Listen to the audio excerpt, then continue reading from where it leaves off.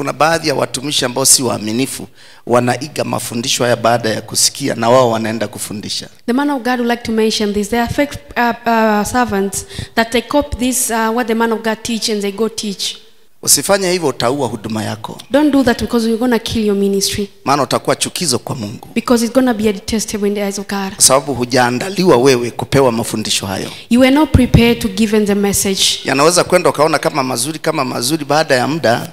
You can see it's going well, but after some time, wakati unaomba hakuna udhihirisho. When you're praying, there won't be any sign. Kwa sababu ukilisema neno la Mungu, mwisho Mungu anataka atokezee aliyekupa huo ujumbe. Because once you speak the word of God, at the end God must reveal himself that to approve that he gave you the message. Mwisho Mungu atakupinga.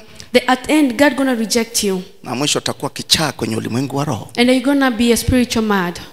Kwa maana nataka kusi watumishi wachache ambao si waaminifu. So the man of God would like to some servants of God that are not faithful. Ni vizuri ukajifunza. It's better if you learn. Ukaelewa. That you understand. Lakini kama mtumishi, nenda mbele za Mungu, kaa na Mungu akupe ufunuo wako, alafu uanze kwenda dade, ndipo Mungu atathibitisha yale ambayo anakupa.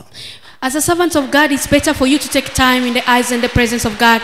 Ask for him to give you something to teach. After that, take step by step, and then God gonna elevate you. Nimeona muda umekuwa mrefu watu wakiiga na leo wameharibikiwa. The man of God, have seen people copying of what God gives him, and today's have been completely destroyed. Ukigusa mizimu na laana, unamgusa shetani mwenyewe aliye tangu mwanzo alianza kuharibu system ya Adamu na Eva. Once you touch gods and idols and curses, you're touching the devil that he have destroyed the foundation from the beginning. Kama Mungu hajakuruhusu, utaharibu mpaka dagizao wako, utaharibu huduma yako, utaharibu maisha yako. Itakuwa kitu cha ajabu sana. If God have not allowed you, you're going to destroy your ministry, you're going to destroy your outspring and everything. Kwa hiyo asante kwa kunisikiliza. Mungu akubariki. Thank you for listening and God bless you.